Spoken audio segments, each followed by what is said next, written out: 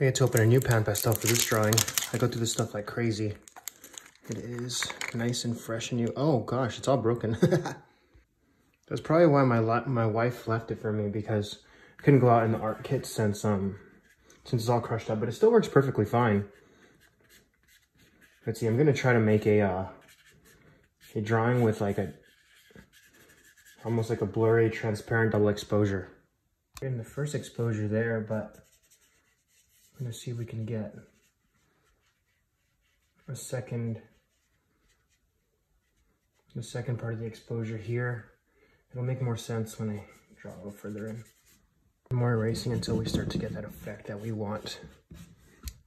But I do think that I'm getting the effect now.